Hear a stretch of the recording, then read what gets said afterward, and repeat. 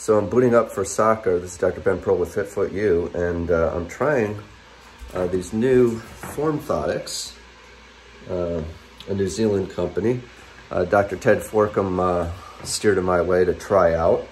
And the nice thing about them is that you can heat mold them, and he dorsiflex the toe box area. I've got a Neuroma on my left third interspace, so right about here is where the Neuroma is, and it creates a hot spot when I'm cutting and running in soccer. So I tried these out yesterday.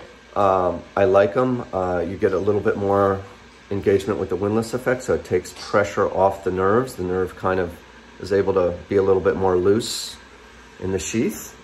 And I've been also doing electromagnetic treatments on it. So I'm not going to say that after playing for nearly 2 hours I didn't feel it, but I would say that I felt it about 60 to 70% less.